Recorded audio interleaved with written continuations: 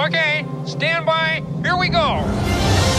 In a movie, every detail, no matter how small, is designed to tell you something. And ever since I was a kid, I've been obsessed with finding out more. I want to see it first. Come on! I'm Dan Lanigan, and I spent my entire life collecting artifacts from my favorite films. Now, I'm setting out to learn more about the props from the Disney movies that I love. Captain Jack's iconic frock coat. He rocks this costume. The actual Codalus. What? These are more than just props and costumes. This is a real cinema relic. It is. Sort of like me. These historic artifacts help tell the story of how these films were made. It's history. It's my childhood. And as a fan, does it have your smell? No comment.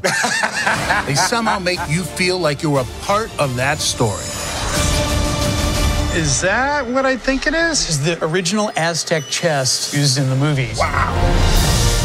This was one of 2 stop-motion bugs.